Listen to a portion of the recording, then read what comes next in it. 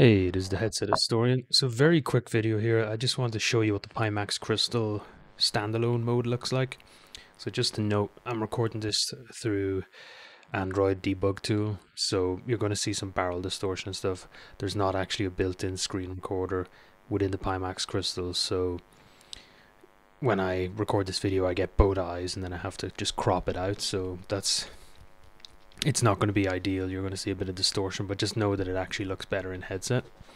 So first thing you'll see here is this is actually the grayscale pass through of the Pimax Crystal. Again, this looks better in the actual headset. It's not as good as Quest 2. There's a bit of latency and it's not quite as high resolution, which I know the Quest 2 isn't high resolution already, but it is good enough for, you know, grabbing something in the room or just seeing where you are. You then have these two modes here. The boundary mode, you have a quick mode or a custom mode. So, you know, quick mode's just a fixed boundary around you, and custom is you draw out the room. As far as I could tell, this custom mode doesn't save. Every time I start the headset, this screen pops up, so you have to set the boundary every time. So that's pretty frustrating. That's hopefully something they'll address in the future. Yeah, so in this video I set the quick mode. You can see the ground is set in a similar way to other headsets where you just put the controller, you can set standing or sitting, and then you put the controller on the ground to set the floor height. It is a bit weird when you move back up, it looks like the boundary moves up with you, but the controller height is actually correct, or like the ground height is correct, so it's a bit of a kind of a visual mismatch. So then here we're into the main menu, or into the main home screen.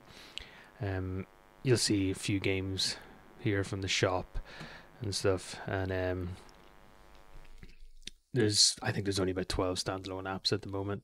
And then I go into the library here, and there's some of the games that I own, and then here's also some apps I've side loaded. So I'm just launching Steam Link now, so I'm putting the controllers in the ground, so I'm just using a controller plugged into my computer at the moment.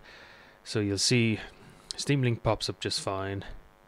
Then I have to grab the controller, and well, you need to click on start playing using the Pimax controller, and then once it's connected to the computer, I'll just be using my gamepad, which is physically plugged into the computer. I'm sure there's a way to do it wirelessly, I just haven't looked into it yet or figured it out. So I'm surprised at how well Steam Link works.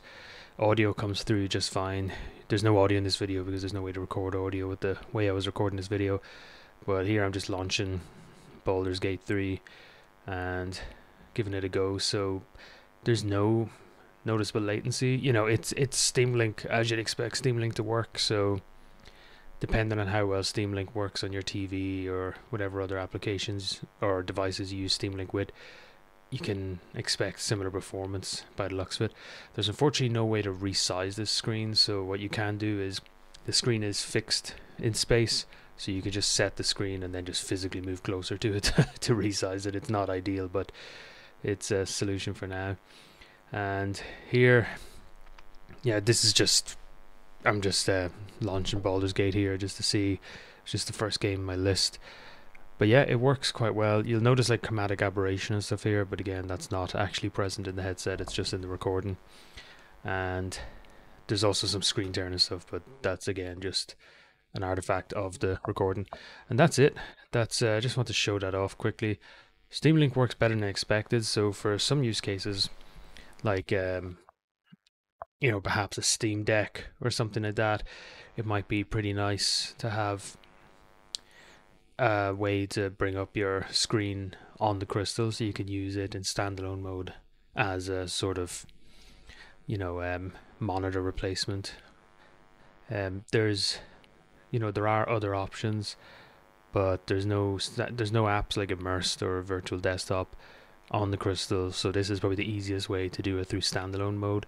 Of course, you always could do it by plugging the Crystal in as a normal headset, like a normal PC VR headset, but if you're using a Steam Deck, or if you're using a gaming laptop perhaps, this might be a good option to do that instead.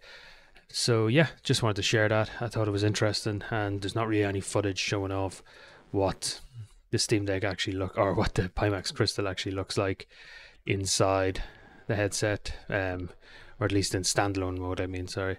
So yeah, just wanted to share that. Thought it was kind of interesting. Hope you're all having a good day.